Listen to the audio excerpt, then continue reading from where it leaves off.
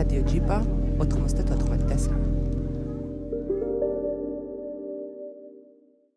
მოგესალმებით მეგობრებო. GIPA-ს რადიოს ვლოგის გადაცემათა სერიის პარკლებში გვაქვს საინტერესო შეხვედრა. მე მინდა წარმოგიდგინოთ ჩვენი სტუმრები. პირველ რიგში გალბატონი მაკა ერაძე მინდა წარმოგიდგინოთ, განათლების ტექნოლოგიების დოქტორი. მაკა ხელმძღვანელობა ამ შემთხვევით და გილოცავთ სადოქტორო ხარისხის მოპოვებას, სპეციფიკურს ახრი ამ თვალსაზრისით. მაკა გახლავთ საერთაშორისო ექსპერტი, ამჟამად მუშაობს იტალიაში და წარმოადგენს მოდენისა და რეჯო უნივერსიტეტს. მეორე სტუმარი გახლავთ გალბატონი ანა გორგოძე, რომელიც კინგს კოლეჯის განათლების პოლიტიკის სამაგისტრო პროგრამის სტუდენტია და ასრულებს დასრულების ეტაპზეა ამ შემთხვევაში და გახლავთ GIPA-ს ხარისხის უზრუნველყოფის სამსახურის ყოფილი ხელმძღვანელი. ჩვენი სტუმრების მიმართ არის რამდენიმე კითხვა, რომელიც დისტანციურ სწავლებას ეხება, მაგრამ უშუალოდ ჩვენ კონცენტრირდებით უმაღლეს საგანმანათლებლო სისტემაზე. ამ საკითხს ბევრი ეხება და ხშირ შემთხვევაში არის აქცენტი საშუალო სკოლაზე, თუმცა ჩვენი პერსპექტივიდან გამომდინარე, მეტი აქცენტი გვინდა გავაკეთოთ უშუალოდ უმაღლეს საგანმანათლებლო სისტემაზე.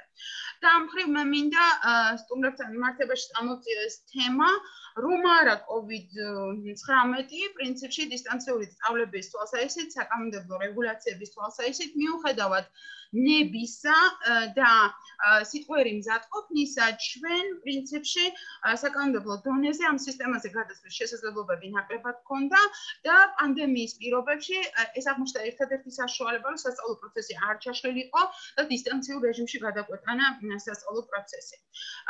ამიტომ პირველი კითხვა, რაც შეიძლება დავუსვათ ჩვენს სტუმრებს, ეხება იმ პრობლემურ საკითხებს, რომელიც უკავშირდება დისტანციურ სწავლებას უმაღლეს საგანმანათლებლო სისტემაში. ანუ რა არის და რა განიხილება ხელისშემშლელ ფაქტორებად, რაზეც შეიძლება ამ შემთხვევაში დავფიქრდეთ, ვიფიქროთ და კითხვები დავსვათ, რა არის ის პრობლემური საკითხები, რომელიც დისტანციურ სწავლებას ეხება. გალბატონ მაკას დავუსვათ კითხვები, იმიტომ რომ გამოცდილება იტალიასთან ერთად ქართულ საგანმანათლებლოს სივრცესთანაც ქონია აქტიური. თბილისის სახელმწიფო უნივერსიტეტში ის გახლავთ მე მახსოვს პირველი მკლევარი და ამავე დროს ინიციატორი დისტანციური სწავლების და მხარში ედგა ჯგუფს და გუნდს, რომელიც ელექტრონული სწავლების ფორმატს ქმნიდა და ამ მხრივ აფართოვებდა შესაძლებლობებს. და ანანოსთანაც მიმართებაში, როგორც ხარისხის უზრუნველყოფის სამსახურის ყოფილ ხელმძღვანელთან, მაგ ანალოგიური კითხვა, ანუ რა ფაქტორები არის ამ შემთხვევაში დასახელებული, როგორც ხელისშემშლელი დისტანციური სწავლების. რაც მუშაობდა ამ შემთხვევაში COVID-მდე, როგორც საკანონმდებლო რეგულაციების შემზღუდავი ბარიერი ამ შემთხვევაში. მაგრამ თქვენით რო დავიწყოთ პირველ რიგში ამ კითხვებზე პასუხის გაცემა, მადლობა. მოვესალმები მაყურებელს, დიდი მადლობა მოწვევისთვის. ერთი რაღაც განმარტება მინდა გავაკეთო. მე მაქვს გამოცდილება საქართველოში ჯერ სასკოლო დონეზე ირმის ნახტომში მუშაობდი და შემდეგ უკვე თბილისის სახელმწიფო უნივერსიტეტში დაახლოებით იგივე, ანუ ტექნოლოგიების ინტეგრაცია, რასაც ქვია სასწავლო პროცესში. თბილისის სახელმწიფო უნივერსიტეტში ვიყავი ელექტრონული სწავლების კოორდინატორი და ერთი ძალიან საგულისხმო ფაქტია, რომ ეს, ასე ვთქვათ, არაფორმალიზებული სამსახური ნაწილობრივ ექსპერტის ფუნქცია მქონდა, იყო ხარისხის უზრუნველყოფის სამსახურის ნაწილი. იმიტომ რომ მოიაზრებოდა თბილისის სახელმწიფო უნივერსიტეტში, ქალბატონი ირინა დარჩია იყო მაშინ ხარისხის სამსახურის უფროსი, მოიაზრებოდა როგორც სწავლების ხარისხის ამაღლებისა და ხელშეწყობის ერთ-ერთი ნაწილი. რაც შეეხება საკანონმდებლო ნაწილს ამისას, უმაღლესი განათლების კანონში ჩანაწერი არსებობს, რომელიც ცოტა არ იყოს არის ბუნდოვანი. ჩემთვისაც რომ ვკითხულობ, ზუსტად ვერ ხვდები რას გულისხმობს და მარტო მე არა, ბევრისთვის არის ბუნდოვანი. და მე რომ დაუბრუნდე ისტორიულ ექსკურსს და არ დავასახელო კონკრეტული სახელები და გვარები, მახსოვს ქონდა ერთ-ერთი შეხვედრა ხარისხის სამსახურთან, რა ერქვა მაშინ აღარ მახსოვს, სახელმწიფო ხარისხის სამსახურთან. მახსოვს დისკუსია, როდესაც საუბრობდით ელექტრონულ სწავლებაზე, ანუ აქ ცოტა არის არევა. ეხლა მე მგონი ყველამ ვისწავლეთ განსაზღვრებები, ცოტა. მაშინ საუბრობდით ელექტრონულ სწავლებაზე და გვეუბნებოდნენ, რომ არა, ეგ საშიშიაო, ჩვენო ვერ ვაღიარებთ და ჩვენ უბრალოდ გქონდა საუბარი ტექნოლოგიების ინტეგრაციაზე სასწავლო პროცესში, რაც განიხილება როდესაც გამოიყენება შესაბამისად, რა თქმა უნდა, ცოტათი ჩვენ ყველამ ახლა დავინახეთ, რომ უბრალოდ დამატება Zoom-ის საკლასო ოთახში მარტივად არ ხდება, რაღაცებინა შეცვალო, ხო, პრაქტიკები. აქედან გამომდინარე, ზოგადად სოფლიო პრაქტიკაში ეს განიხილება, როგორც შესაძლებლობა, რომ შეცვალო რაღაც პრაქტიკები და ინოვაცია შეიტანო. და დისტანციური სწავლება იყო ცალკე. Ну, რაღაცა დონეზე მახსოვს, რომ 1.5 საათი 45 წუთი გაგრძელდა ეს დისკუსია, მარტო მე არ ვიყავი, იყო ასევე ერთ-ერთი ესტონელი ექსპერტი ჩემთან ერთად და თავიდან საერთოდ ვერ გაიგო რაზე იყო ლაპარაკი. ამიტომ ეს არც ახლა კონკრეტულ ადამიანს ვისაც ეს საუბარი ქონდა არ ბადანაშაულები, იმიტომ რომ ძალიან ისეთი სფეროა ეს, ახლა ყველამ გაიგო ამის შესახებ, მაგრამ მაგალითად მეგობრები მეუბნებოდნენ, მე როგორც იქნა გავიგეთ რისი სპეციალისტი ხარო. ამდენი წლის განმავლობაში ვერ ხვდებოდით ბოლომდე რას აკეთებდიო. ანუ რაღაც ისეთი დარგია, რომელიც იყო ძალიან მოწყვეტილი თითქოს საუნივერსიტეტო ძირითად ბიზნეს მოდელს, ასე ვთქვათ. და ეხლა ეს ერთ-ერთი ნაწილი არის, ერთ-ერთი არგუმენტი არის ჩემი მსჯელობის, ზოგადად ალბათ შემდეგი საკითხებისთვის. საუბარი იმ განათლების უმაღლესი განათლების ჩანაწერი არის ელექტრონული სწავლების შესახებ არის ეს. ანუ არის მოიხსენიება დისტანციური სწავლება. ანუ თეორიულად რომ შემოატრიალო დისტანციური სწავლება, მგონი დაშვებული არის. იმიტომ რომ ელექტრონული, ანუ არეულია ელექტრონული გრძელება თუ დისტანციური გრძელება. მაშინ მე მახსოვს, ანუ მიზეზი ეს იყო და მე აქ საუბრობ 2010 წელზე, ანუ 10 წლის წინანდელ ამბავზე ვსაუბრობ. საუბარი იყო ხარისხის უზრუნველყოფაზე. ანუ ის, რასაც მე ვაკეთებდი თვალსაჩინო თბილისის სახელმწიფო უნივერსიტეტში ხარისხის სამსახურის წევრი ვიყავი, როგორც ამაღლებისთვის. ესენი მეუბნებოდნენ, რომ ხარისხი არის ერთ-ერთი პრობლემა, ჩვენ ვერ დავიცავთ, ვერ უზრუნველყოფ და ასევე დიპლომებისა და მისი აღიარების საკითხი იყო. წვავე, რომ დისტანციური განათლების აღიარება რომ მოვახერხოთ, ვიღაცები მოვლენ, ესე დისტანციურად გაკეთებულ დიპლომებს მოგვიტანენ, მე უნდა ვაღიაროთ ასევე საზღვარგარეთ გაკეთებული და ჩვენ არ ვიცით როგორ ანუ თვითონ დისტანციური განათლებისადმი იყო ზოგადად უნდობლობა.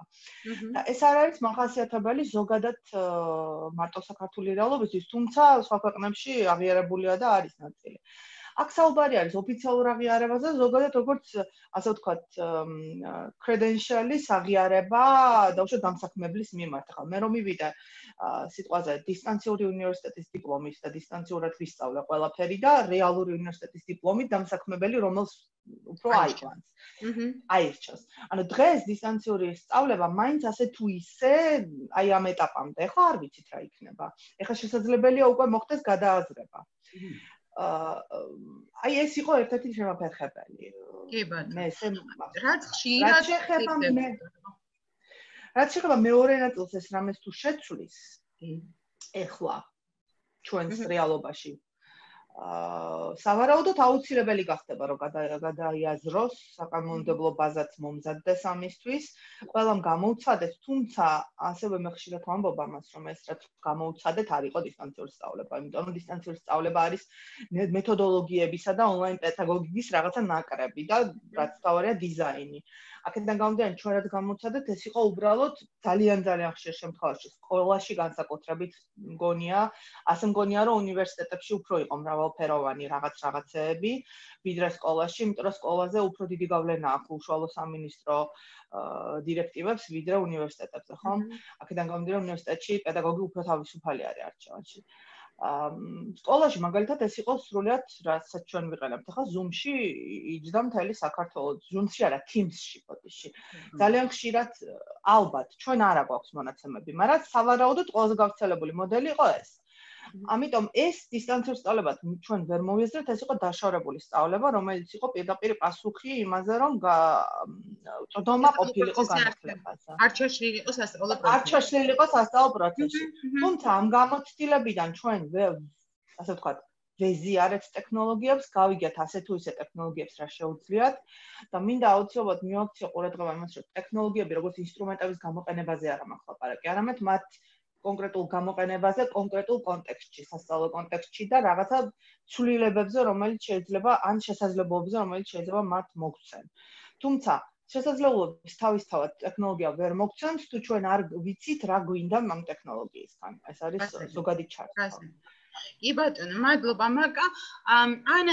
აი ხავდამ მაკამ რამდენიმე მიზეზი დაასახელა, ეს უკავშირდებოდა უარს კოვიდამდე დისტანციურ სწავლებაზე ხარისხი, დიპლომის აღიარების ნაწილი, თვითონ სწავლება, იგივე ადამიანის ჩართულობა, ნამდვილად იდენტურად იმ პირთან ჰქონდა საქმე, ვისთანაც მიმართებაში ამ შემთხვევაში საგნების დასრულების მაჩვენებლები ფიქსირდებოდა, ან იგივე დიპლომის დასრულების მაჩვენებლები.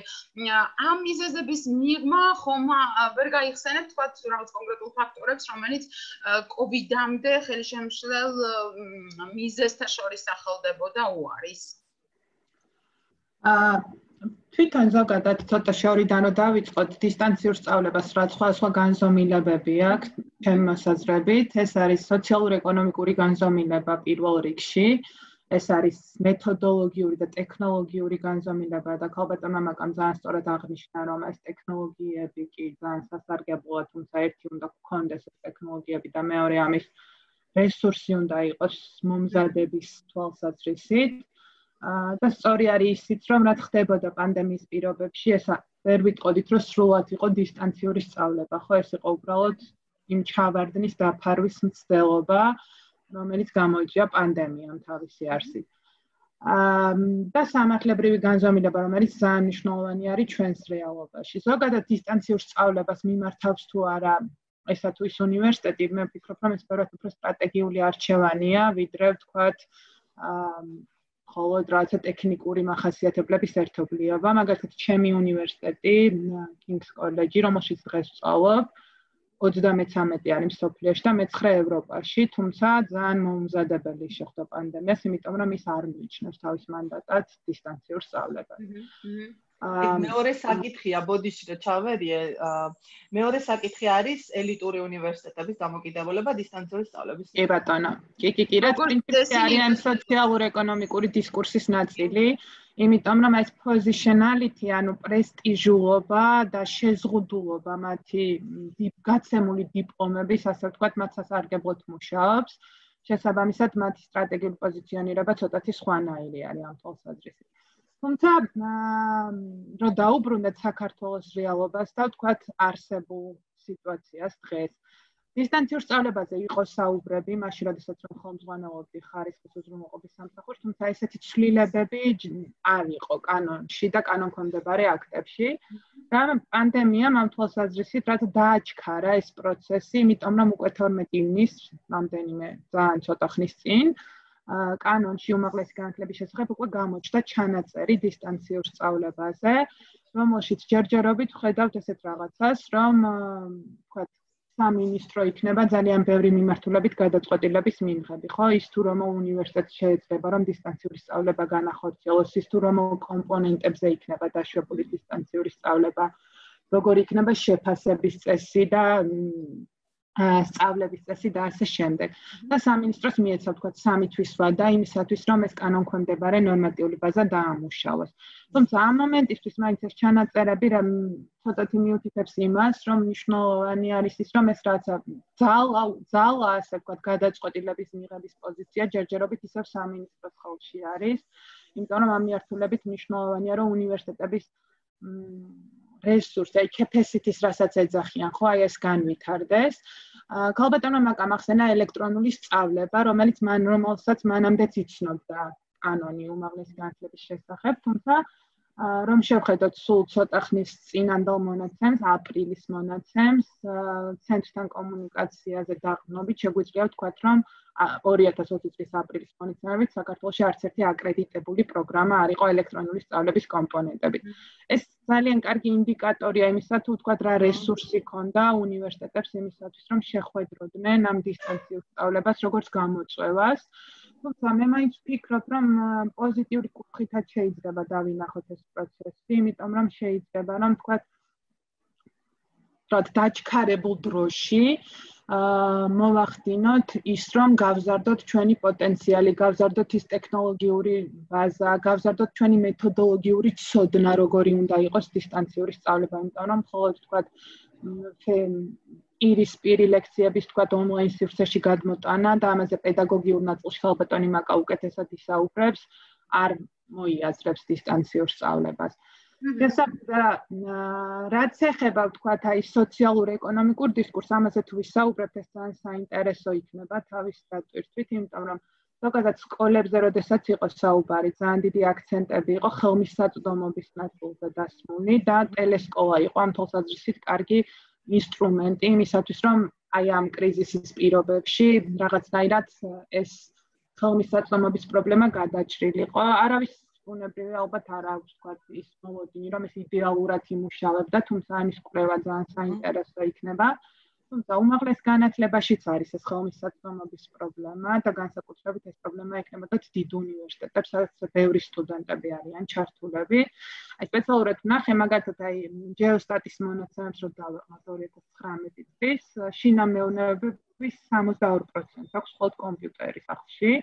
და 79% აქვს ცნობა ინტერნეტზე. ანუ კი, ტელეფონით შესაძლებელია რომ ჩავერთოთ თქვა ლექციაზე, თუმცა მხოლოდ ლექციაზე ჩართვა არ არის რაც სასწავლო გამოცდილება არც უმაღლესი განათლების კონტექსტში და ეს რაც ჰოლისტური გამოცდილება, რაც მნიშვნელოვანია სამ მარტივად თუნდაც დავალების დაწერისთვის ან არ ვიცი, რაღაც მოძიებისთვის მასალების ესეც საინტერესოა თქვათ ამ მიმართულებით რა პრობლემები იყო და სოციალურ ნაწილში კიდევ ჩემი აზრით ძალიან საინტერესო არის თქვათ იმის ცოდნა რა მდგომარეობა იყო სწავლის გადასახადებთან დაკავშირებით, იმიტომ რომ მაგალითად ბრიტანეთში ეს პრობლემა ძალიან მჭყავედ დადგა. ძალიან ბევრი სტუდენტი რომელიც მუშაობს, იმიტომ რომ ეს გადასახადი ძალიან დიდი არის და განსაკუთრებით ისეთ დიდ ქვეყნებში, რომელიც განათლებას პროდუქტად აღიქვამს და ესეთი არის ბრიტანეთი. ძალიან ბევრმა ჩემო ჯგუფელმაც მაგალითად დაკარგა სამსახური, რომელიც ეხმარებოდა მას იმისათვის, რომ რაღაცნაირად თავი შეენახა და ჩვენ რეალობაში ეს სწავლის გადაუხდელობის პრობლემაც დიდი ალბათობით დადგებოდა. თუ თქვა სტუდენტი როგორც სტუდენტ შეეძლო რომ დაეკარგა სამსახური, ისე შეიძლება მის ოჯახის წევრს ან იმ ადამიანს დაეკარგა სამსახური, რომელიც მას ასპონსორებდა და ესეც თავის მხრივ რაღაცნაირი ჯაჭვია, ხო? იმიტომ რომ საერთაშორის მან და კი, საერთაშორის მან დგება მეორე საკითხი, ასევე უნივერსიტეტების როლისა და მათი მომავლის საკითხი, რომელიც ორი სტატია, ხა ზუსტად აღარ მახსოვს რომ მოგცეთ ისინი რეფერენსები. ერთი იყო საუბარი, რომ ორი სტატია მენიშნა აი ამ თვალსაზრისით. საერთოდ უნივერსიტეტების როლზე საუბარი დიდი ხანია დარგში არის და ეს იყო დარგობლივი დისკუსია და ეს დღეს მქონდა სწორედ ერთ-ერთი განათლების პოლიტიკის, საერთაშორისო განათლების პოლიტიკის მკვლევართან საუბარი ამ თემაზე. ძალიან ესეთი უცბად დაინახა სამყარომ, რომ არსებობს ეს მეორე სამყარო, რომელიც ნიშა იყო რაღაც ესეთი ზოგიერთი უნივერსიტეტისთვის, კვლევის თუ პრაქტიკის თვალსაზრისით, ამ დროს არსებობს ამდენი მასიური ონლაინ კურსების პლატფორმები, ხომ? ესენი არიან რაღაცა ცალკე არსებული შეთანხმებებია უნივერსიტეტებსა და აი ამ პლატფორმებს შორის და ადამიანები სწავლობენ ამ მუკებით, ხომ? ანუ ეს უკვე დაწყებული იყო ეს განათლების პოლიტიკის თვალსაზრისით, ამათ ჩაეყარა უკვე საფუძველი. და ეხლა უცბად დავინახეთ რაღაცა ცვლილებები, ეხლა უცბად ესე მასშტაბურად. ერთ-ერთი არის უნივერსიტეტები, როგორ რჩებიან სწორედ იმ ქვეყნებში ძალიან დიდი პრობლემების წინაშე მარტო, სადაც დაფინანსება არ აქვს სახელმწიფო. მაგალითად, იტალიაში ეს პრობლემა ამ წუთში არ ხდება, იმიტომ რომ სახელმწიფო უნივერსიტეტები იღებენ პირდაპირ უმეტესი უნივერსიტეტები დაფინანსებულები არიან სახელმწიფოდან. კერძო უნივერსიტეტები, რომლებიც მართლაც განათლებას პროდუქტად აღიქვამენ, უფრო დიდი საფრთხის წინაშე დგებიან, მაგრამ მეორე მხარე არის, როგორ აღმოაჩინეს ამ ელიტურმა უნივერსიტეტებმა, რომ ეხლა არის ძალიან დიდი შანსი, რომ დისტანციური განათლება დაიწყონ და როგორ მოხდება კორპორაციებსა და უნივერსიტეტებს შორის ეს შეთანხმებები და როგორ გადაიქცევა კიდევ უფრო მეტად განათლება კორპორაციებად, ასე ვთქვათ, პროდუქტის, უფრო დიდი ესეთი უნივერსიტეტები კიდევ უფრო მეტ მოგებას ნახავენ და მეორე და მესამე დონის უნივერსიტეტები როგორ დაკარგავენ, რა თქმა უნდა, ეს უკვე დიდი ხანია დაწყებული იყო ეს დისკუსია და ამ სიტუაციამ დააჩქარა. მანდ ძალიან საინტერესოა როგორ განვითარდება ეს ტენდენციები, იმიტომ რომ ზოგადად აი გლობალურ განვითარების დისკურსში შემოვიდა უმაღლესი განათლება, ხო აი შევხედოთ თუნდაც აი გაეროს მდგრადი განვითარების მიზნებს, ის რომ თქვა ხელმისაწვდომი უნდა იყოს უმაღლესი განათლება 2015 წლიდან უკვე ოფიციალურად დეკლარირდა და ხელმისაწვდომობასთან ერთად იქ არის აქცენტი ხარისხიან უმაღლეს განათლებაზე, ხო? მეოთხე მიზანი. კი, მეოთხე მიზანი, რომელიც სრულად ფარავს განათლებას და ეს 4-3, რომელიც ახალია, იმიტომ რომ თუ თქვა წინა პერიოდს გადავხედავთ, ეს Millennium Development Goals and Education for All, ანუ ამ ნაწილში უმაღლესი განათლება არ იკითხებოდა, იკითხებოდა მხოლოდ ეს დასაწყისი საფეხურები. რაც შეეხება ვთქვათ, აი ამ ელიტურ უნივერსიტეტებს და დაფინანსების ნაწილს, აი ბრიტანეთის მაგალითს რო დაუბრუნდეთ თუნდაც, აი ბრიტანეთში ძალიან დიდი წილი არიან საერთაშორისო სტუდენტები, რომლებიც იხდიან ორმაგს. იმიტომ რომ, ნუ თქვათ for overseers გადასახადი არის ორმაგი, რომელიც რეალურად ასაზრდოვებს როგორც კვლევას, ისე უნივერსიტეტებს და ზოგადად ძალიან დიდი წილი აქვს თვითონ ბრიტანეთის სერვისის ექსპორტში უმაღლეს განათლებას 20 მილიარდი. და როცა სახელმწიფომ თქვათ დაინახა ეს პრობლემა, ცოტა ხნის წინ გამოქვეყნდა ასევე ინფორმაცია, რომ 80% იმ დანაკარგებისა, რაც იქნებიან საერთაშორისო სტუდენტებისგან, სახელმწიფო დაეხმარება უნივერსიტეტებს, იმიტომ რომ ისინი უნდა გადარჩნენ. ანუ ეს არის თქვათ მაგალითი იმისა, როგორ ეხმარება სახელმწიფო ისეთი იდეოლოგიის ქვეყანაში, როგორიც დიდი ბრიტანეთი არის. საქართველოს მაგალითს რო შევხედოთ, აი მაგალითად სოფლიო ბანკის რიპორტი არის 2018 წლის, რომელიც ამბობს, რომ უმაღლეს სასწავლო დაწესებულებების ბიუჯეტის ნაწილში, აი რო შევხედოთ შემოსავლებს, 75%-დან 95%-მდე დამოკიდებული არიან სტუდენტების გადასახადზე. ანუ ძალიან ნაკლებად დივერსიფიცირებული ბიუჯეტი აქვს, რაც ჩვენ რეალობაში იმხელა რისკს არ ქმნის, იმიტომ რომ მაინც ვთქვათ საბაკალავრო საფეხურზე აპლიკანტები მე ვფიქრობ, რომ ჩააბარებდნენ.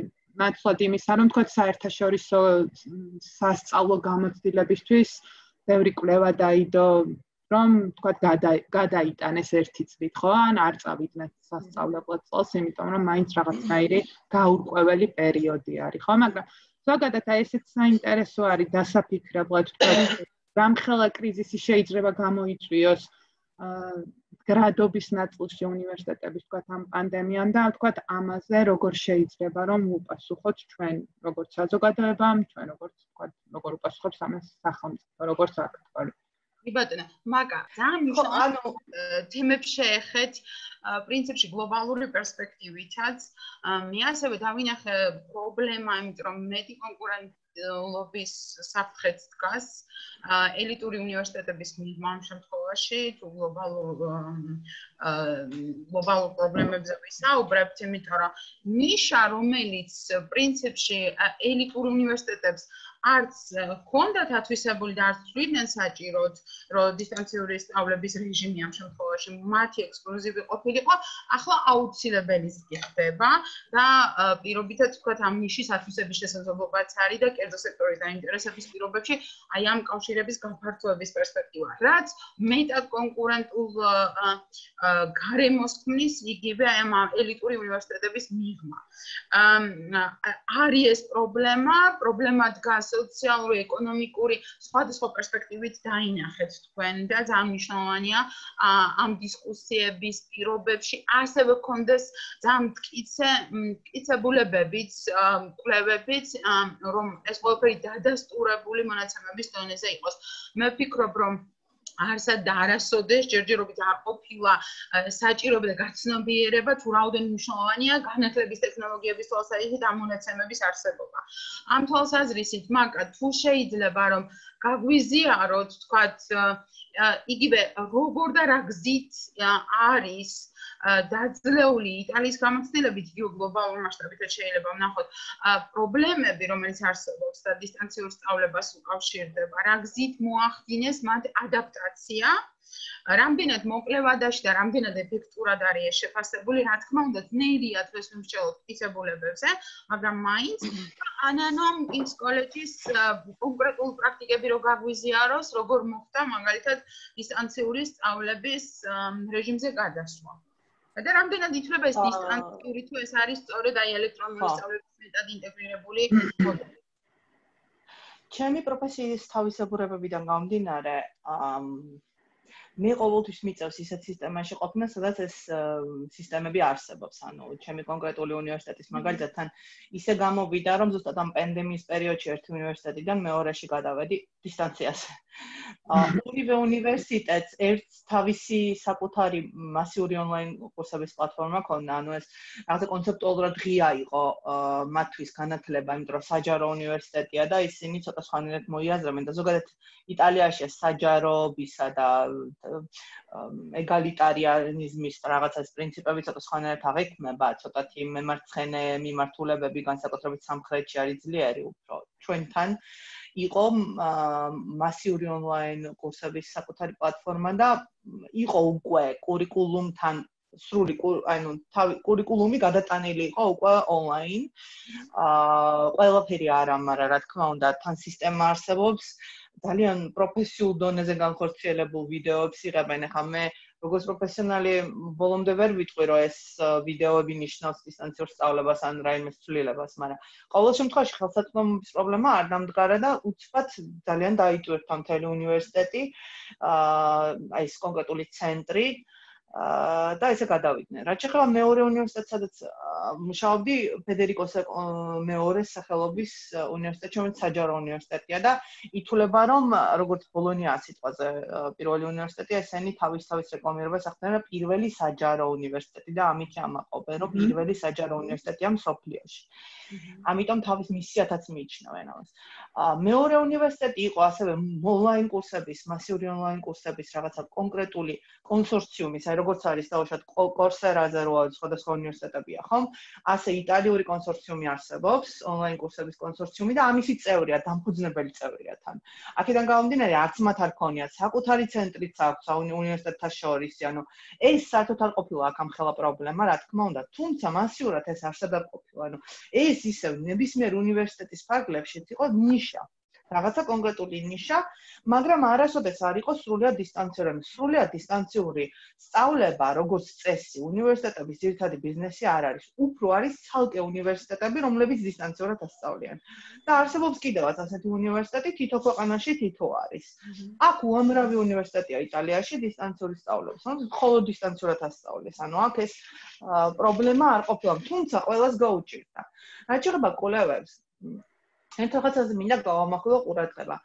იქიდან გამომდინარე, რომ ეს მოვლენა არ ყოფილა დისტანციურ სწავლება და იყო უბრალოდ გადასვლა რაღაცა სასწრაფო რეჟიმზე, ჩვენ არა გვაქვს კონკრეტული თეორიული ჩარჩოები, ან არსებული გამოცდილება, როგორ უნდა შეაფასო. მეორე არის მონაცემებს რო აგროვებ, ხო, რაღაცას ადარებ, რაღაც არსებულს, რა არის, ანუ თავისთავად კვლევითი შეკითხვის პრობლემა დგას, ანუ კვლევით შეკითხვა რა გაქვს რო იკვლევო. თუ უბრალოდ აღწერას აკეთებ რა მოხდა, სად რა მოხდა, ვის რამდენი გაკვეთილი ჩაუტარდა, ეს ფაქტობრივად არაფერს არ გაძლევს. მე ვსაუბრობ დარგის პერსპექტივიდან, ანუ ჩემს დარგში რომ რაღაც ახალი ვისწავლოთ. ეხლა მუშაობ სწორედ ამ საკითხებზე და თავისთავად კვლევითი შეკითხვა რო ჩამოყალიბო, უკვე ერთი სტატია არის, რომ უნდა იმსჯელო იმაზე, რომ ხო, ანუ თავისი კვლევითი შეკითხვა რა გაქვს აქ. ხო, მეორე საკითხი არის, როგორ ვახერხებთ მონაცემების მოგროვებას, იმიტომ რომ ყოველთვის მონაცემებს აგროვებთ, ვცდილობ რაღაც გამოიკვლიო ექსპერიმენტული დიზაინი თუ გინდა, ვეძახით ექსპერიმენტს ამ ყველაფერს. ძალიან ბევრ მაიტაცა და თქვა, ეს არის ექსპერიმენტი. რეალურად მართლაც არის ექსპერიმენტი, ოღონდ ძალიან ავთენტური, კონტროლ ჯგუფის გარეშე. კონტროლი არ აქვს. ყველას მიწევს. ყველა ჯერესეც ვაკეთებთ ამას და მეორე ვერ გააკეთებ, რომ კონტროლ ჯგუფი ყავდეს, რომც მოინდომოდა. თავისთავად კვლევის დიზაინიც ვერ მოასწარი, ანუ რომ გამოიკვლიო ის კვლევა თავისთავად რა იქნება, ანუ აქ საუბარი არის უფრო ალბათ ეთნოგრაფიულ კვლევებზე, უფრო ხარისხობრივი, თვისებრივი კვლევებზე, თარგმნი, თვისებრივ კვლევებზე, ანუ უბრალოდ ეს ასე ვთქვათ, ჟურნალისტიკა, რაც ხდება ძირითადად და სხვადასხვა სულ ამას ვკითხულობ ახლა. ერთი დიდი გამომის არის დაუშვათ საერთაშორისო კვლევას ეძახიან და წაიკითხავ მე უბრალოდ რაღაც დევს რა ეს სიხშირეები ვინ რა როგორ. ანუ ეს რეალურად ჩემი დარგისგან გამომდინარე კი საინტერესო არის, მაგრამ აკლია სიღრმე და ხო. ასევე იტალიაშიც ახლა მე ვნახე რომ ტრიალებდა ერთი ძალიან დიდი ერთ-ერთი ცნობილი ფიგურა ჩვენს დარგში, ატრიალებდა სხვადასხვა ენოვან სტილს ევროპაში ამ იმას გამოკითხვებს. თქვენი გამოცდილებები, მაგრამ ნუ ახლა მე მოლოდინი მაქვს რომ გამოცდილებების ერთ-ერთი რაღაცა წინასწარი კვლევა წავიკითხე, იმიტომ რომ თან ძალიან მნიშვნელოვანია რომ აქვეყნებ პარალელურად, ხო, როგორც მედიცინაში მოხდა, აქაც ორ დიდ რაღაც სფეროს ძალიან შეეხო, ეს იყო მედიცინა და ერთი იყო განათლება და ორივეში გჭირდება. ვერ დავინახე რაიმე ესეთი მონაცემები, რაც დავუშვათ, ან მოლოდნელი იყო, ან რამე აღმოვაჩინოთ ახალი, ან რამე გავიგეთ, გინა თეორიულად და გინა ემპირიულად. ამიტომ ეს საკითხებია ძალიან მნიშვნელოვანი. თუნდაც საქართველოში მე ვიტყოდი, ალბათ უფრო თვისებრივი კვლევები ყველა მონაწილესთან. მათ შორის უამრავი მონაწილე გაჩნდა კონკრეტულ გამოცდილებაში.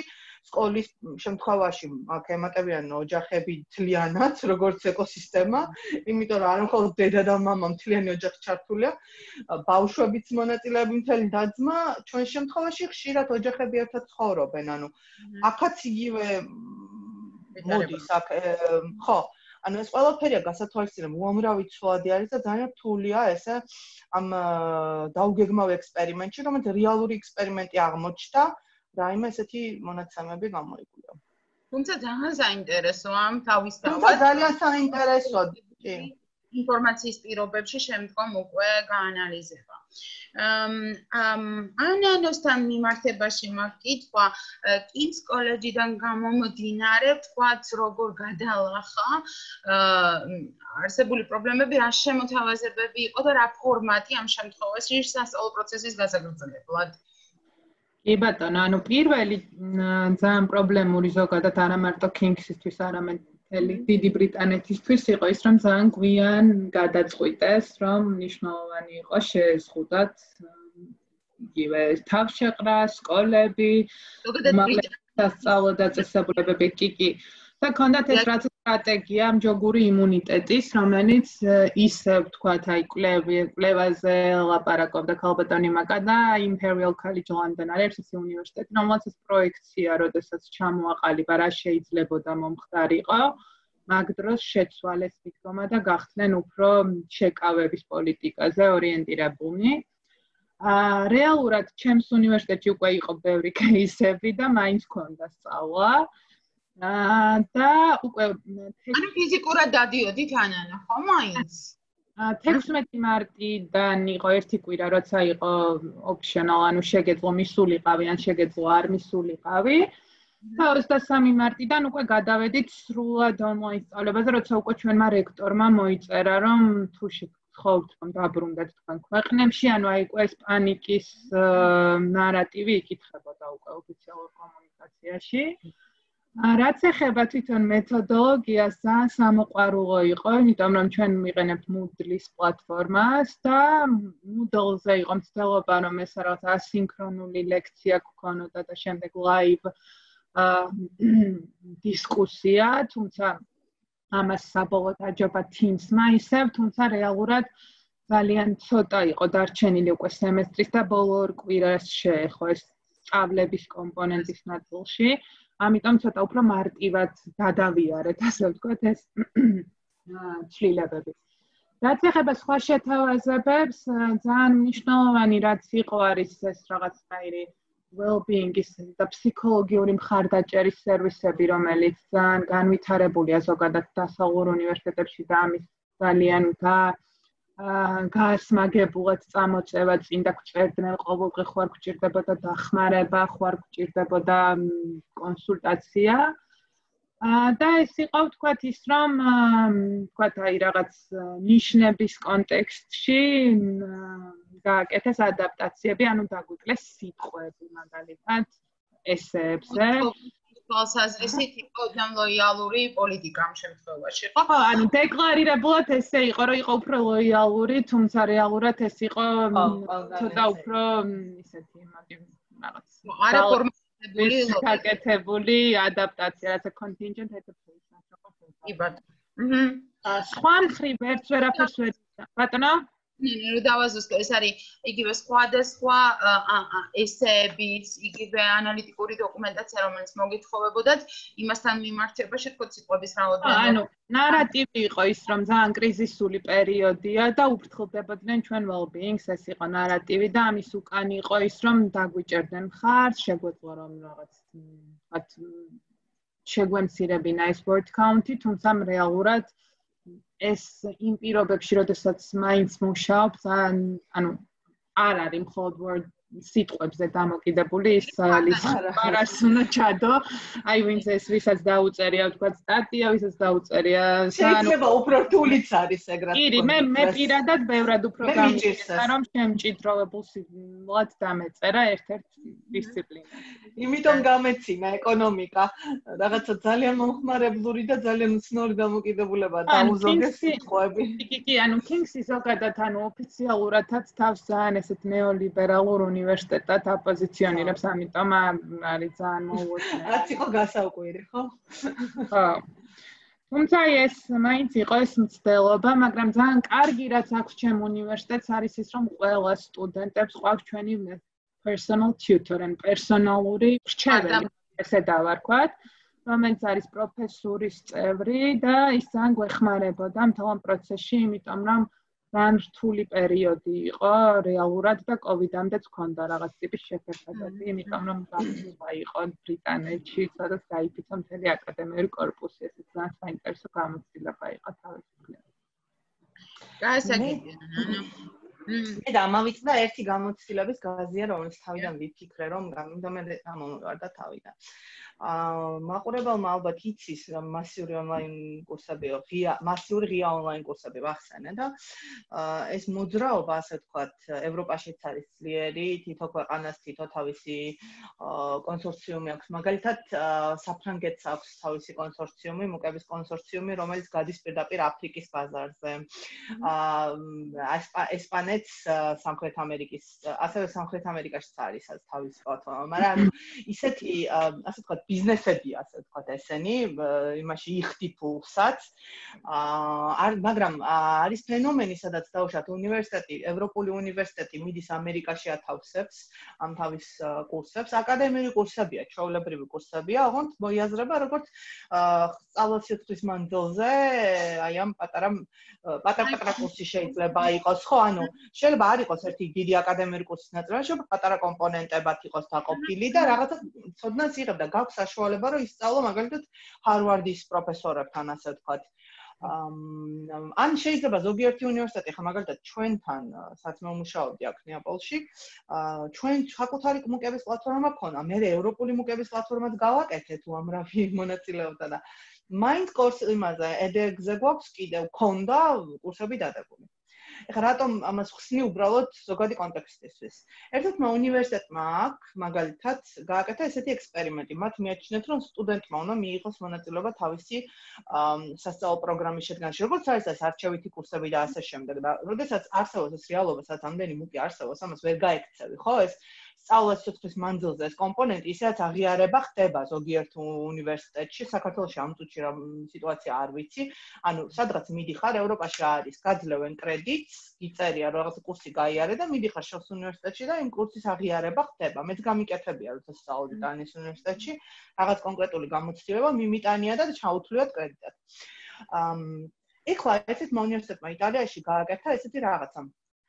ეს ევროპული კონსორციუმი არსებობს მუკების, რომელიც შეიმუშავეს ჩარჩო, ხო ვიცით რა არის CTS-ი, ასე შემდეგ, ეს საკრედიტო სისტემა. ეს მუკების ამბავი ისე კარგად ჩაჯდა ამ ევროპულ საკრედიტო სისტემაში და ბოლონის პროცესში, იმიტომ რომ მობილობის ხო არსებობს ისედაც ჩვენ ევროპაში, ჩვენც ამ სივრცის ნაწილები ვართ, ხო? ანუ ფიზიკური მობილობა და ვირტუალური მობილობა. მაგრამ ვირტუალური მობილობა ერთი არის, რომ უნივერსიტეტში უშუალოდ მიდიხარ და ეს უნივერსიტეტი გაძლევს. მეორე არის სადღაც პლატფორმაზე რომ მიდიხარ და ეს პლატფორმა გაძლევს, ხო, კრედიტს. ერთ-ერთმა უნივერსიტეტმა გააკეთა ესეთი რაღაცა. აი ამ ევროპული ჩარჩოთი ისარგებლა, რომელსაც ქვია ევროპული მიკროკრედენციალების ჩარჩო და მისცა საშუალება სტუდენტებს მისცა წვდომა კორსერაზე, აი ამ კრიზისის დროს. და მისცა წვდომა, რაც გინდა ისწავლე და ვირტუალური მობილობა განახორციელა ფაქტიურად და მოიტანეს იმათ თავისი კრედიტები მერე უნივერსიტეტში. ანუ ასე გადაჭრა რესურსების საკითხი, მაგრამ მხოლოდ იმიტომ არა, რომ წადი შენ გარეთ ისწავლე, უბრალოდ აღიარა ეს რეალობა არსებობს. რაც ძალიან საინტერესო кейსად მეჩვენება, რომელზეც მაგალითად გონია, რომ ქართველებიც უნდა დაფიქრდნენ, იქიდან გამომდინარე, ჩვენ ვართ ევროპის ნაწილი. ვიყურებით ძალიან ხშირად ამერიკაში, რომელიც მე მგონი არასწორია, იმიტომ რომ ჩვენ აღიარებულად ვართ ევროპის ნაწილები, რომელიც სამწუხაროდ აღარ არის და არც არასდროს ყოფილა ესეთი აქტიური ნაწილი, მე მგონი იდეოლოგიურად ბრიტანეთი უფრო ანგლო-საქსონური და ამერიკის ნაწილი იყო და იმიტომაც წავიდა. და იქიდან გამომდინარე, რომ ბოლონიის პროცესის ნაწილი, იქიდან გამომდინარე, რომ ვართ ევროპული ოჯახის ნაწილი და გვინდა და ასოცირების ხელშეკრულებაზე ხელი გვაქვს მოწერილი. ეს რაღაცებს აუცილებლად ყურადღება უნდა მიაქციონ ვირტუალური მობილობა ერთ-ერთი ნაწილია, რომელსაც მე ვფიქრობ, რომ როდესაც განიხილება დისტანციური სწავლების საკითხი და კანონმდებლობის იმაზე განიხილება, მერე უკვე ვირტუალური მობილობის საკითხებზეც უნდა იყოს აუცილებლად აქცენტი. ძალიან საინტერესო შემთხვევა მაკა. ამაზე ერთადერთი დავამატებდი, რადგან ბოლონიის პროცესს შევეხეთ, ხო, პანდემიის პირობებში კარგი რაც იყო, ასევე იყო ენქას რეკომენდაციები, რომელიც ითარგმნა და ხელმისაწვდომი იყო ყველა უმაღლესი დაწესებულებისთვის. ენქა არის ევროპული ხარისხის უზრუნველყოფის ასოციაცია, რომლის წევრებით ჩვენ გავხდით, რაც ძალიან კარგია ჩვენი სისტემის ცნობადობის და სანდოობისთვის. და ეს დოკუმენტი განმარტავს, თქვათ, ESG-ს, რაც არის ევროპული გაიდლაინები, იმასთან იქიდან იმ სტანდარტებს როგორ შეესაბამება, ასე ვთქვათ, ონლაინ სწავლება და როგორ შეიძლება რომ მართოთ ხარისხი ონლაინ სწავლების დროს. ანუ აი ეს შეიძლება და ბუნებრივია ისედაც გამომდინარე იმ ორიენტაციიდან ხალბატონმა მაკა ახსენა, ძალიან კარგი საწყისის საფეხური არის, ასე ვთქვათ. იცით შეიძლება რომ ჩვენ ვიმუშაოთ იმაზე, რომ დავაინტეგრიროთ დისტანციური სწავლება ჩვენს მანდატში, უნივერსიტეტების მანდატებს გულისხმობ და ეს იყოს ხარისხიანი პროდუქტი. და რაც ეხება, ვთქვათ, კურსერას თუ სხვადასხვა ვირტუალურ მობილობასთან ერთად კიდევ ვთქვათ ვისურვებდი სოდნის იმპორტის ნაწილშიც რომ გამოვიყენოთ ეს დისტანციური სწავლების შესაძლებლობა, იმიტომ რომ ესეც შეიძლება იყოს ერთ-ერთი ინსტრუმენტი იმისათვის, რომ უფრო სწრაფად თუნდაც აიღმაღლოს კვალიფიკაცია, ვთქვათ, უმაღლეს სასწავლო დაწესებულებებში არსებულმა პროფესორებმა და ყველამ, იმიტომ რომ ძალიან მნიშვნელოვანია, რომ ამ დასავლურ იქნება ეს ევროპული თუ ანგლო-საქსური, მაგრამ მასთან ბმა და აი ამ გლობალურ აკადემიასთან ბმა გქონდეს. აი ამასთან დაკავშირებით მან კითხვა, ხშირ შემთხვევაში სწორედ აი ამ კოვიდის პირობებში გაფართოებულმა შესაძლებლობებმა შექმნა უფრო მეტი პერსპექტივა იმაზე დაფიქრების, რომ უცხოელ პროფესორებთან ჩვენს, ანუ საზღვრებს მიღმა მოქმედი უნივერსიტეტის წარმომადგენლებთან ურთიერთობა რეალურად გაცილებით გამარტივდეს. და იგივე სასწავლო კომპონენტში, ვთქვათ, საზღვარგარეთის უნივერსიტეტების წარმომადგენლების ჩართვა და ინტეგრაცია უფრო იყოს შესაძლებელი. რომ ფიზიკური ჩამოსვლის ხარჯები, განთავსების და ასე შემდეგ დაზოგვის პირობები ამ შემთხვევაში და იგივე თუნდაც, ვთქვათ, პოსტკოვიდისეულ შესაძლებლობებზე როცა ვისაუბრებთ, აი აქ შეიძლება მეტი ერთობლივი, ვთქვათ, სასწავლო გარემო შექმნა. აი ამასთან დაკავშირებით თუ შეიძლება რომ გაგვიზიაროთ პოზიციები და აქვე წამოწევ ერთ თემას. ხშირ შემთხვევაში ვიწევს წინასწარ ძალიან აქტიურად დაგეგმვა შემდგომი ეტაპების. სექტემბრის პირობებში, როცა მოსალოდნელია უკვე COVID-ის მეორე ტალღა, საკმაოდ აქტიურად ფიქრობთ სასწავლო გარემოსთან მიმართებაში, რა მოდელირებებით იმუშაოთ, განსაკუთრებით პირველკურსელებთან მიმართებაში, რომელსაც ფიზიკური შეხების აუცილებელი პირობებიც დგება ხოლმე, მაგრამ მაინც აქ დგება კითხვები, ფორმატი, მეთოდი, გარემო, რომელიც უკვე ამ გამოცდილებიდან გამომდინარე შემდგომში უფრო აქ თუ იყო ამ შემთხვევაში კრიზისული პირობების მენეჯმენტში ამ ყველაფრის მართვა, აქ შეგვიძლია უფრო პროგნოზირებული დაგეგმვის ეტაპზე გადასვლა. ძალიან საინტერესოა ქალბატონ მაკას გამოცდილება, ანანოს პოზიცია იმასთან დაკავშირებით, როგორ ავაწყოთ სასწავლო გარემო უკვე შემდგომში, მომავალში.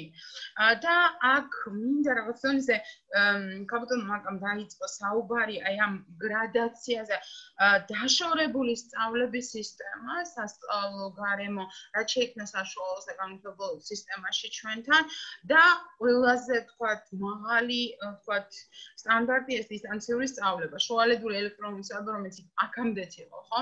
ამ შემთხვევაში იგივე კანონმდებლობით და ზოგადად დაშვებული. აი როგორ ვმართოთ პროცესი, რა შესაძლებლობებია, მე მახსოვს ქალბატონ მაკას ერთ-ერთი ინტერვიუ, რომელშიც აქტიურად საუბრობდა აი ამ დაგეგმვის ნაწილზე, მეთოდოლოგიურ ნაწილზე, და აქ საინტერესოა პროგრამული დონე ზოგადად, იგივე ერთობლივი ვთქვათ ხარისხების სხვადასხვა უნივერსიტეტებს შორის ერთობლივი გაცვლა კურსების დონეზე, კურსებს შიგნით ვთქვათ ინტეგრირება, თვითონ საათობრივი გადანაწილება და მსგავსი. აი ძალიან საინტერესო იქნება ჩვენი სტუმრების პოზიცია ამასთან დაკავშირებით. ბევრი კითხვა დავსვი, ესე იგი ხო, ძალიან. რაც თავარია ზოგიერთი არის, ანუ ჩვენ უნდა გავითვალისწინოთ რა კონტექსტში ფუნქციონირებს. ჩვენ საუბრობთ უნივერსიტეტებზე, რომლის მთავარი ბიზნესი იყო ფიზიკური გადარჩენა. ხო, ფიზიკური, არა, გადარჩენაზე არ საუბრობ, ანუ ძირითადი ბიზნესი ქართული უნივერსიტეტების არის ფიზიკური კონტაქტის რეჟიმში ურთიერთობა. აქედან გამომდინარე, ისეთი უნივერსიტეტებისთვის, რომელიც აი ამ კონკრეტულ რაღაცას, ანუ თავიდან დაწყება შეიძლება უფრო ადვილი იყოს, ვიდრე გადაწყობა, ამის თქმა მინდა. ანუ თქვენ საქართველოში არსებობს დამტკიცებული პროგრამები, ანუ ამ პროგრამების დამტკიცების დროს ესე ვიღაცა ვერ გადაწყვეტს. იტალიაში ასეა და ყველგან ასეა და იტალიაში კიდევ უფრო რთულია ახალი პროგრამები მოიტანო, თქვა საიდან. აქედან გამომდინარე, პროგრამის დონეზე ვერ გადაწყდება, სანამ არ იქნება ნება დაუშვათ ზემოდან, ხო? ანუ პროგრამები უნდა, ანუ ამას ჩვენ ეხა უცბად ვერ გადავწყვეტ პროგრამულ დონეზე, სად რა უნდა გაკეთდეს. ანუ კურსი უნდა იყოს ანალიზის ერთეული ამ შემთხვევაში. დაგეგმვას რაც შეეხება, დაგეგმვისთვის არსებობს ეს ინსტრუქციული დიზაინი, სპეციალური მეცნიერებაა ცალკე. რომელსაც რაღაც კონკრეტული ფაზები აქვს. ჯერ ვიწყებთ საჭიროებების ანალიზს, მერე ვეცნობით ვინ არიან ჩვენი, ასე ვთქვათ, ვისთან გვაქვს საქმე, როგორ შემიძლია, რა საჭიროებები აქვს. მერე ვიწყებთ დაგეგმვას, რა ინსტრუმენტები გვჭირდება და რანაირი მეთოდები გვჭირდება ამისთვის. აუცილებელი ფაქტორია აქ არის სასწავლო მიზნები, ხო? ზოგიერთი იყენებს უგუღმა დიზაინის ეძახის, ანუ სასწავლო მიზნებით იწყებს, მერე შეფასების ინსტრუმენტები, ჯერ ხო სასწავლო მიზნები, მერე შეფასების ინსტრუმენტები რა მაქვს ამისთვის, როგორ ვაფასებ და მერე ვიწყებ კურიკულუმს. შესაძლებელია ეს უგუღმა დიზაინი იყოს უფრო კარგი დაწყება, კარგი გამოსავალი ამ სიტუაციაში. უგუღმა დავიწყო.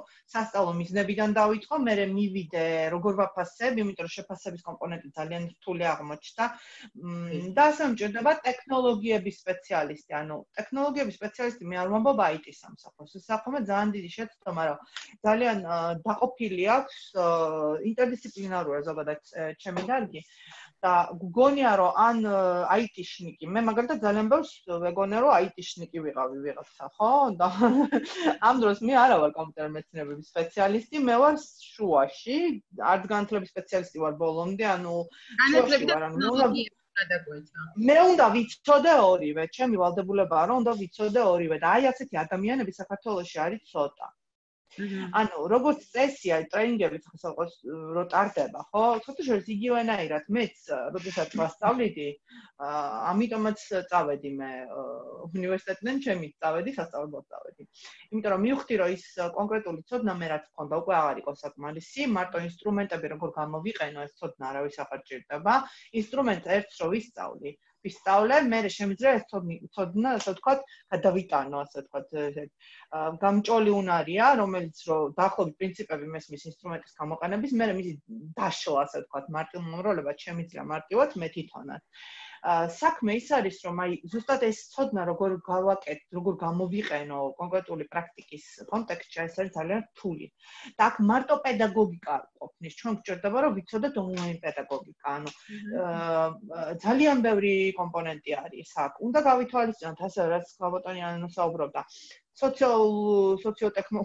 ტექნოლოგიური მაქვს სტუდენტებს რა აქვს ხელში, ხო? აუცილებლად ეს უნდა დაიდოს ახლა, იმიტომ რომ ადრე როდესაც ჩვენ საუბრობდით ინსტრუქციულ დიზაინზე, ეს ჩემს სფეროსაც შეეხო ეს სიტუაცია, რატომ? დაბნეულები ვართ, ანუ ჩვენ მაგალითად, როდესაც მუშაობდით თეორიებზე და სისტემების განვითარებაზე, საერთოდ არ ვითვალისწინებდით ამ ასეთი დიდი დოზით, აი ამ ტექნოლოგიებისა და ინფრასტრუქტურის არსებობას, იმიტომ რომ ჩვენ ავტომატურად ვფიქრობდით, რომ გეგმავთ ისეთ რაღაცებს და დიზაინს ვაკეთებთ ისეთ, რომელიც უნდა მეტნაკლებად ყველას მოერგოს. დივერსიფიკაციის ეს არის საჭირო და ალბათ ამ ეტაპზე ესეთი ძალიან სერიოზული დიზაინი ვერ მოხდება, თუმცა უკეთესის დაგეგმა შესაძლებელია იმ ცოდნის გათვალისწინებით. და ასე უნდა გათვალისწინებული იყოს ძალიან ესეთი ტექნოლოგიები, რომელსაც არ ჭირდება რაღაცა უზარმაზარი რესურსი, თუნდაც ინტერნეტისთვის, თუნდაც ყველა კომპიუტერი და ყველა ტელეფონი ვერ მოახერხებს, რომ კონკრეტულ, ანუ აი ეს სტუდენტების შესაძლებლობის გათვალისწინების დროს, აი ეს უნდა იყოს გათვალისწინებული, ანუ მათი სასწავლო პრობლემები კი არა მხოლოდ გავიაზროთ, ანუ რა პრობლემები აქვს სტუდენტების. ხო, ანუ ამაში შემოდის უკვე მათთვის ხელთარსებული ეს ინსტრუმენტები, როგორ შეიძლება გამოიყენო. მე რომ და შედგა სასწავლო გეგმა და მთლიანად ეს სილაბუსი უნდა აიღო და დაშალო, რომ აი ეს კონკრეტულს რას ვაკეთებ, როდის ვაკეთებ, რა მიზანი მაქვს. და რაღაც ნაწილები, რაღაც კომპონენტები შესაძლებელია გადაეწყოს და სულ სხვა მიზნები შემოვიდეს. მაგალითად, მე მინდა რომ ეხლა იქიდან გამომდინარე რომ ამ სიტუაციაში ვარ, მოდი ადრეც მისაუბრი, აღარ მახსოვს, მგონი ტრენინგი მქონდა თუ ისე ვისაუბრე, ამაზე იყო საუბარი, რომ აი მეტაკოგნიცია დაუშვათ, მეტაკოგნიტური უნარების განვითარება სტუდენტებისთვის, რომელიც დარწმუნებული ვარ ძალიან ბევრისთვის არის პრობლემა დღეს. დამოუკიდებლად სწავლა, კი, ანუ რაღაცა დონეზე ჩვენს დარგში ძალიან ბევრი არის საუბარი მეტაკოგნიტურ უნარებზე და ძალიან ბევრი არის საუბარი დამოუკიდებელი სწავლის უნარებზე. ანუ ჩვენ თან საუბრობთ, ეხლა სკოლაში მართლა ძალიან რთული სიტუაცია და სკოლაში ამ ყველაფრის გაკეთება ძალიან რთულია. თან საუბარი გვაქვს ბავშვებზე, რომელსაც თავისი რაღაცა მისცენი აქვთ, ხო?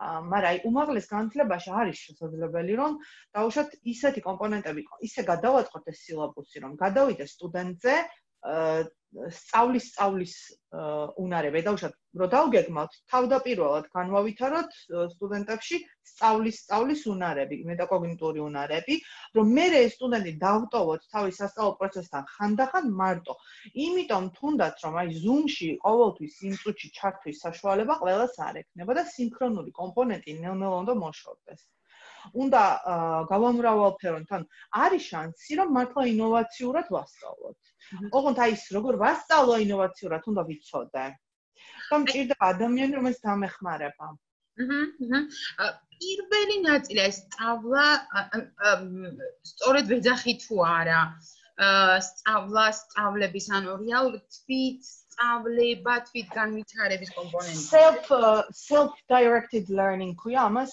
ინგლისურად არ ვიცი ქართულად რა არსებობს თუ არა ამისი თარგმანი და შესაძლოა სწორად თქვი ანუ საკუთარი ძალებით ამ შემთხვევაში მუშაობა ანუ მე თვითონ კი რაღაცა მომენტში მე თვითონ დიაგნოსტიკასაც ვუკეთებ ხო თვით სწავლება კი ანუ დიაგნოსტიკასაც ვაკეთებ მე ჩემი საკუთარი სასწავლო პრობლემების და ასე შემდეგ და გეგმავ გარკვეულწილად ან შეიძლება სტუდენტებს ერთად მონაწილეობაც კი მივაღებინოთ აი ამ რაღაცების დაგეგმაში ანუ მეტი ჩართულობა, მათი ასე ვთქვათ, ხედვების გათვალისწინება, თუნდაც იგივე როგორ რა შეფასდეს, როგორ გადანაწილდეს კომპონენტები და მსგავსი გარკვეულწილად შეიძლება ამის დაშვება და მეტი ჩართულობაზე საუბარი ამ შემთხვევაში.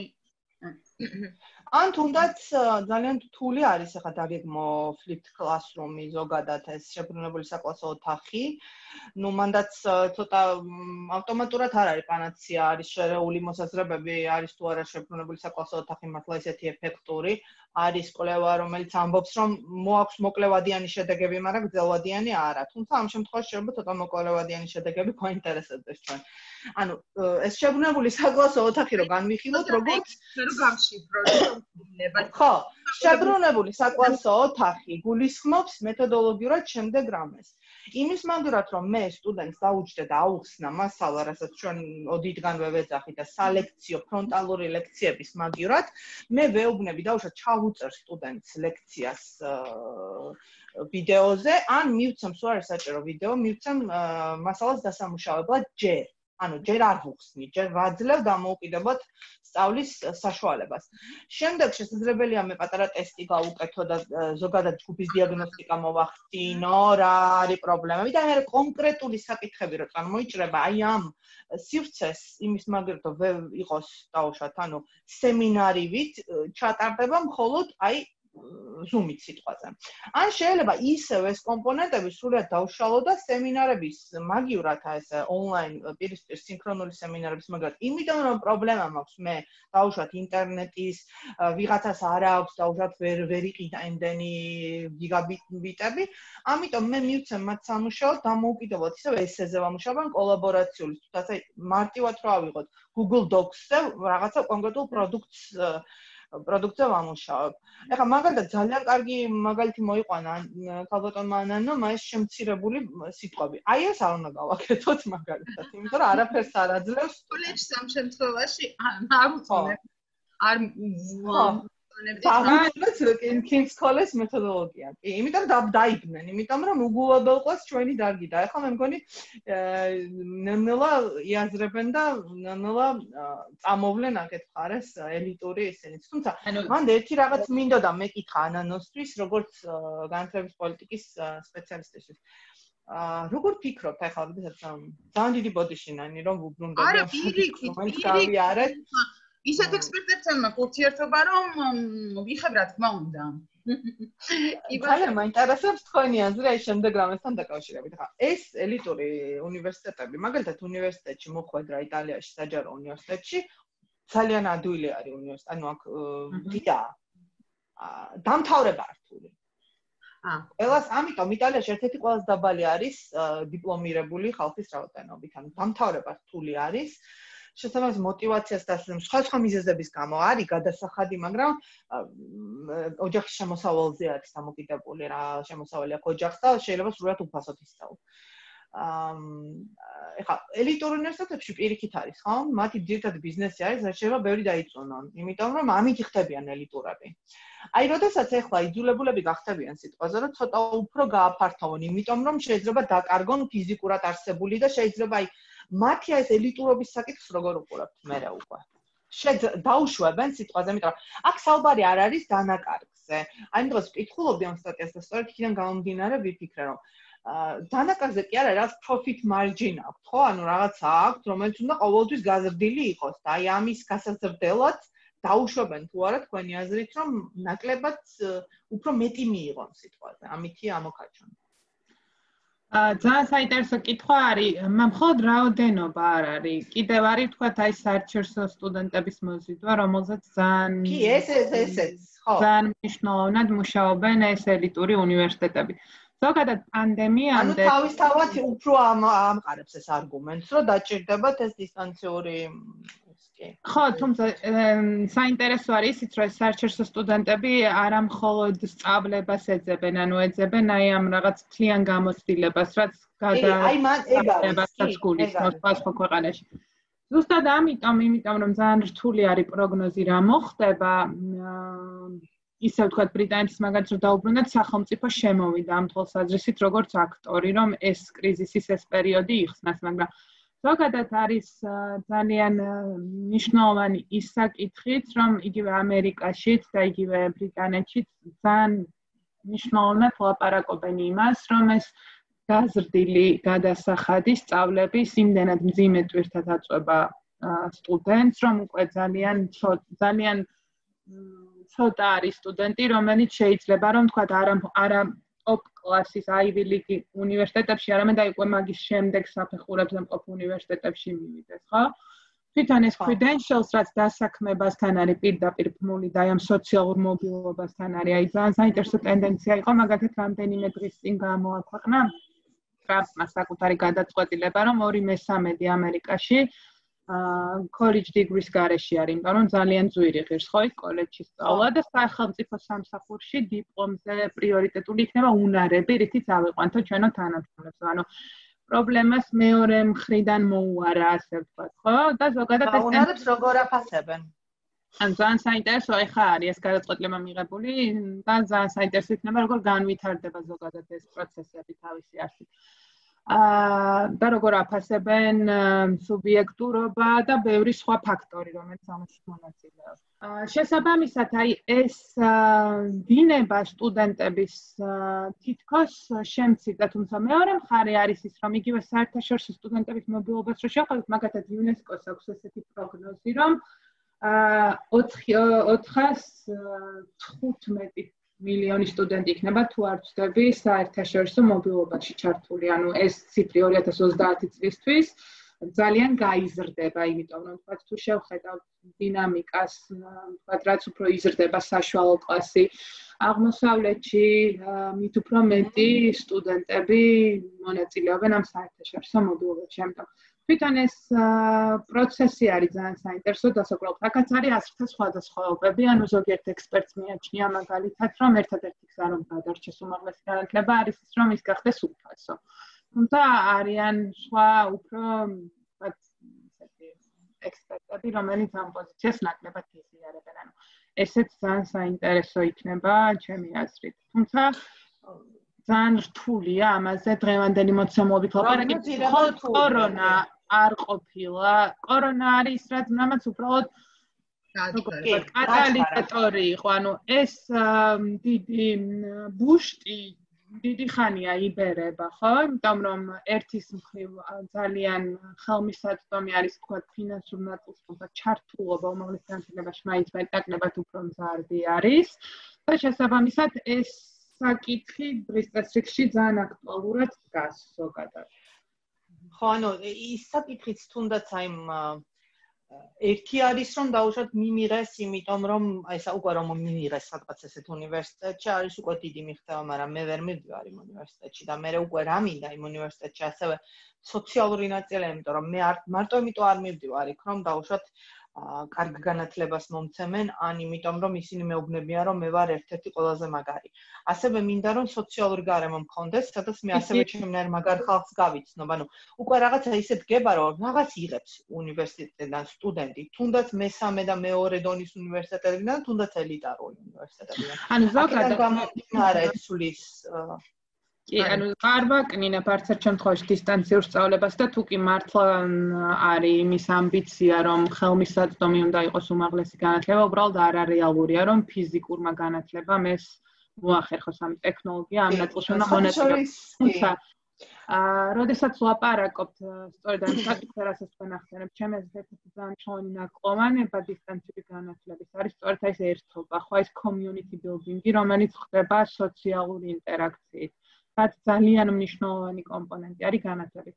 ანუ peer-to-peer learning-ი, ანუ ერთმანეთისგან სწავლა დისტანციურადაც შესაძლებელია, ხო, ტექნოლოგიების გამოყენებით და ამასაც სჭირდება შეჩრება, თუმცა შესაძლებელია, მაგრამ აი ის არა ფორმალური სოციალური კავშირები ძალიან მნიშვნელოვანი რესურსი არის, ძალიან მნიშვნელოვანი კაპიტალია, რომელსაც თითოეული სტუდენტი უმაღლეს განათლებაში ჩართულობით აგროვებს. ანუ ეს ამისგან დაცლილი უმაღლესი განათლება იქნება ეს საბაკალავრო თუ სამაგისტრო პროგრამა, ჩემი აზრით ეგეთი სრულფასოვანი ვერ იქნება. სხვათა შორის ეს იყო ერთ-ერთი არგუმენტი, რომელიც მოიყვანა Future Learn არის ბრიტანული მასიური ონლაინ კურსების პლატფორმა და მისი პრეზიდენტი გამოდიოდა ერთ-ერთ კონფერენციაზე, keynote-ი ჰქონდა და ერთ-ერთი არგუმენტი ეს იყო, მახსოვს კიდევაც გადაუღებ ფოტო, რომ აი ასე იზრდება განათლებაზე მოთხოვნა. ამდენ მილიონ და მილიარდ ადამიანს მოუნდება, რომ მიიღოს უმაღლესი განათლება და იცით რა, ჩვენს გარეშე ვერ გაწყვეტიან.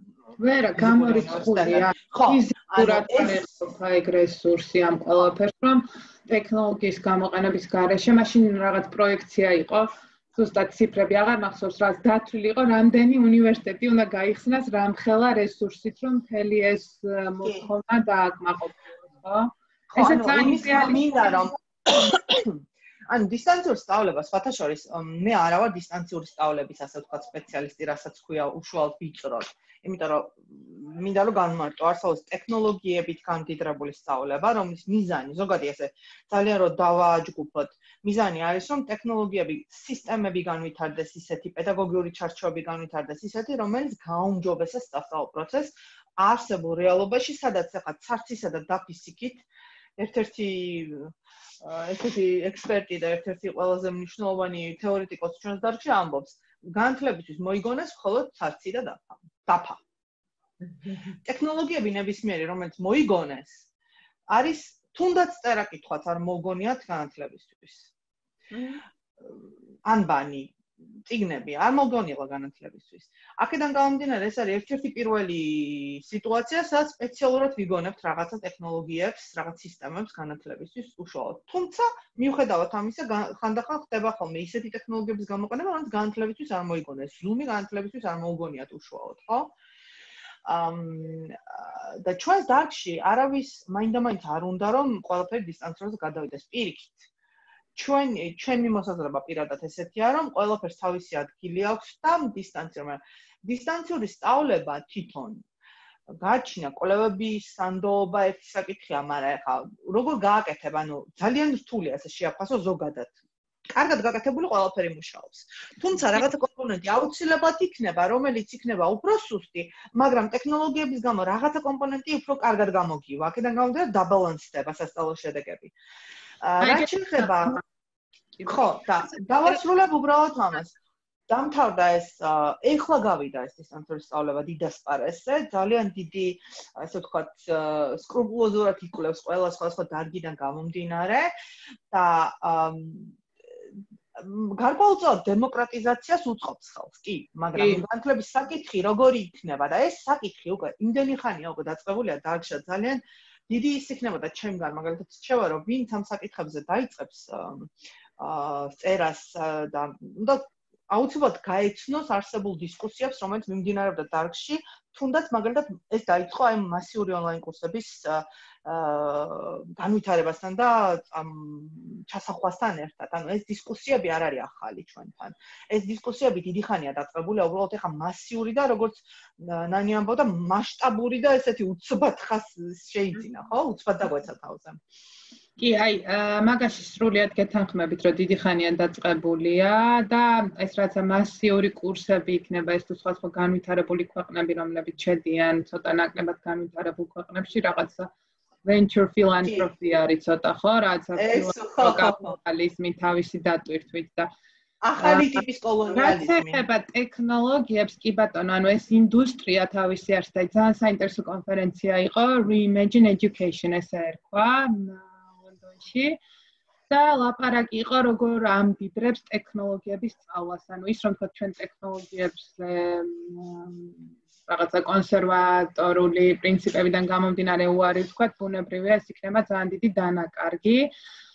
და იქ იყო არა მხოლოდ თქვა აი gamification-ი, ან თამაშები როგორ შემოდის სწავლებაში, როგორ შემოდის სხვადასხვა როლური ციფრული გარემო, რომელიც ეხმარება სწავლის პროცესს. ხო, ანუ რატომაც სიმულაციები, რომელსაც სხვათა შორის GIPA-ს იყენებს დიდი ხანია უკვე მარკსტატის და ჰარვარდის სიმულაციებს, ხო? ანუ რატომ თქვათ უარი ესეთ რაღაცებზე? მე უბრალოდ გულისხმობდი იმას, რომ ანუ თავის დატვირთვა peer to peer learning-ს, ანუ ერთად სწავლებას, მაინც საინტერესო დატვირთვა. ამიტომ შერეული სწავლება არის ჩემთვის უფრო უკეთესი მოდელი. პრინციპში მომავლისკენ რო წავიდეთ, ალბათ ცოტა ნორმალა უკვე უნდა დავასრულოთ და სწორედ ამ მოდელით აპირებს, თქვათ, მაგალითად, ჩემი უნივერსიტეტის სწავლის გაგრძელებას ახალი წლიდან და ზოგადად კარგი იქნება, რომ ჩვენც ვიფიქროთ ამაზე, იმიტომ რომ თუ გიზამთარში და ესეც პროგნოზებზე არ დამოკიდებული მეორე ტალღა იქნება, ეს შერეული მოდელი რეალურად დაგვეხმარება, რომ ისევ ავიდოთ თავიდან ეს კრიზისი, უბრალოდ ბევრად უფრო ხარისხიანად შევძლებთ, თქვათ, გავუმკლავდეთ ამ პროცესს. ხო, მაგრამ კი, ანუ ერთი კომენტარი აქვს შერეული მოდელის აგებმა კიდევ უფრო რთულია. რაც თქვენ ახსენეთ, ოღონდ ანუ თუნდაც ამოტრიალებულ თუ დაგეგმვაზე შებრუნებულ საკლასო ოთახზე მე უბრალოდ არ ვარ მეთოდოლოგიის ნაწილში ექსპერტი და ვერ დავიკვეხნი, მაგრამ ძალიან ცოტა დრო არის, თუნდაც სექტემბრამდე მე მაინც ვფიქრობ იმისათვის, რომ გადაეწყოს ამაზე სისტემა, ანუ ძალიან სრულფასოვანი ბლენდიდან შერეული ან დისტანციური სწავლების განსახორციელებლად და დასაგეგმად მე მაინც მგონია, რომ ბევრად უფრო მეტი დრო არის ამისთვის საჭირო, მინიმუმ წელი. სხვათა შორის KIMS college-ს აქვს განათლების ტექნოლოგიების პროგრამა, ანუ თქვათ ესე არ არის, ანუ არ გქონდეთ ამ დაწესებულებებს და მოახერხებენ აი ეს მომენტ კრიზისი უბრალოდ გამომდინარე თავის მასშტაბიდან ვერ მოემსახურა, იმიტომ რომ ძალიან დიდია მართლა. ვინც ამბობს რომ მოემსახურა ისე როგორც საჭირო იყო იტყუება, ეგეთ რამე არ სადარ მომხდარა. ხო, ანუ მეც გონია რომ ნაკლებ თავარაუდოა რომ მომსახურებოდა, იმიტომ რომ ძალიან კარგი უნივერსიტეტია უდაოდ და ანუ ის რომ თქვა რაღაცებს იდეალურად გარდოს რაღაცებთან მეც გონია ცოტა გადაჭარბებული შეფასება არის იმ გაუთვალისწინებელი პირობებიდან გამომდინარე, რაც გქონდა, იმიტომ რომ ერთი დღის განსხვავებით, როდესაც სრულად უნდა შეცვალო შენი დღის წესრიგი და შენი მუშაობის მანერა და შენი მუშაობის სტრუქტურა ყველა შემთხვევაში იქნება იქ გარკვეული ხარვეზები და ანუ ამის აღიარება პირველი ნაბიჯი არის იმისათვის, რომ მე ვიკვლიოთ, თქვა, რამდენად პრობლემური იყო ეს პროცესი, იმისათვის, რომ მე ადეკვატური გადაჭრის გზები შევთავაზოთ უკვე საზოგადოებად. ერთი პრინციპში მინდა რომ შევაჯამოთ კიდევაც ჩვენი დისკუსია გარკვეულწილად ძალიან საინტერესო არის მოსაზრებები და პრინციპში გადადიხართ თქვენ გლობალურ გამოწვევებზე, პრობლემებზე, რომელიც წესრიგში იდგა უბრალოდ წყავით გამოჩნდა უფრო მეტად და ამ შემთხვევაში რაღაც ფასილიტატორის ფუნქციასაც იღებს საკუთარ თავზე ის გარემო, რომლის პირობებშიც ვცხოვრობ. ძალიან საინტერესო გრძელვადიანი დაგეგმვის პირობებში შერეული მოდელის სპეციფიკა. და გავდო მაკამ ახსენა, რომ არის რაღაც დონეზე ის ასპექტები, რომლის დაფარვის შესაძლებლობა უფრო ეფექტური არის, რა თქმა უნდა, ტექნოლოგიების აქტიური გამოყენებით და არის გარკვეულწილად ცოტა საფრთხილო თემები, რომელსაც არ შევეხები და აი დემარკაციის ხაზი როგორ და რანაირად და რაში გადის. გაბატონ მაკას რომ ვთხოვოთ ამის განმარტება, იმიტომ რომ გვინდა არ გვინდა ჩვენ მოგვიწევს ამ საკითხებზე მუშაობა და დაწყებულიც კი გვაქვს თქვათ ამ მიმართულებით რაღაც კონკრეტული თქვათ ალტერნატივების ძიების პროცესში ვართ, მაგრამ იქნებოდა ძალიან იდეალური, რომ რაღაც რამდენიმე კომენტარი გავუკეთებინა ამ შემთხვევაში და აქ მე მგონია, რომ ნებისმიერ უნივერსიტეტისთვის ეს არის ძალიან აქტუალური თემა. მიუხედავად იმისა, რომ პრობლემის დაძლევის მექანიზმი რიგ შემთხვევაში იყო ძალიან კრიზისული მენეჯმენტის პირობებში აქტიურად დაძლეული და მე მახსენდება იგივე GIPA-ს გამოცდილება, სწრაფი რეაგირება, Zoom-ის ანგარიშების შეძენა, შემდეგ გადაფორმატება და ტრენინგება იგივე აკადემიური პერსონალის სტუდენტებისთვის აქტიური კონსულტირების რეჟიმის შექმნა და დიდ რესურსებს მოითხოვს და დიდ რესურსების სჭირდება გაცილებით დიდი უნივერსიტეტების და დიდი რაოდენობით სტუდენტები პირობებში, რომელი უნივერსიტეტებიც მუშაობენ ამ თვალსაზრისით, მაგრამ გრძელვადიანი დაგეგმვის პირობებში. სად არის მეტი პოტენციალი ეფექტური გამოყენების ტექნოლოგიების ტექნოლოგიების და სად არც ღირს გარკვეულწილად მცდელობების რეჟიმში თუნდაც რაღაც დონეზე ტესტირებები.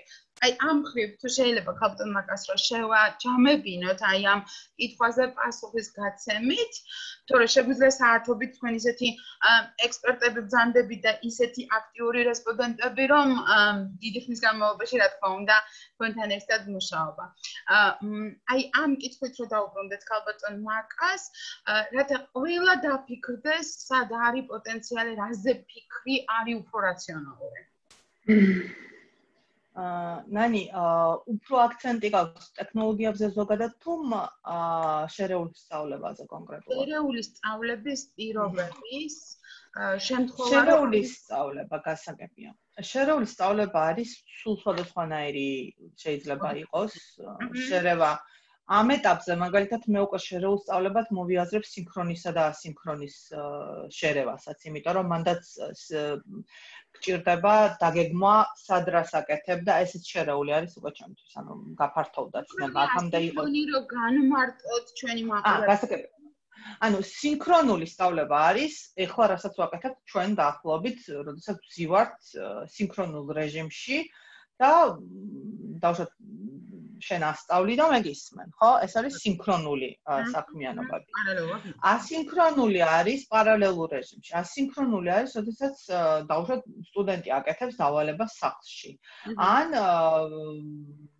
სხვადასხვა დროს შემოდის სტუდენტი და როგორც დავალების ნაწილად წერს რაღაცა ფორუმზე, იმ ფორუმზე, რომელიც არის სასწავლო ნაწილი. ალბათობის სივრცე აქვს მნიშვნელოვანი. თუმცა ადრე იყო აქცენტი სივრცეზე, როგორც ფიზიკური და ონლაინ სივრცეები. თუმცა ეხლა მე აი ამ რეალობაში ვხედავ, რომ შემოიტანა, ამიტომ რომ ესეთი რაღაცები ხო ადრე არ ხდებოდა, ეს სიტუაცია, ეს რეალობა არც ჩვენს დარგში არ ყოფილა. მე ვხედავ, რომ ესეც უკვე შეიძლება ჩაითვალოს შერეული სწავლების ნაწილად. როგორ უნდა დავგეგმო სინქრონული და ასინქრონული. ანუ აქაც უკვე რო წარმოვიდგინო, რომ ეს ასინქრონული ნაწილი არის როგორც შერეული. ეს ერთი უნდა გავიაზროთ, რომ ესეც უკვე დასაგეგმია, როდესაც ხდება სწავლება ორ სხვადასხვა სივრცესთან დროში, ეს უკვე არის კარგად დასაგეგმი.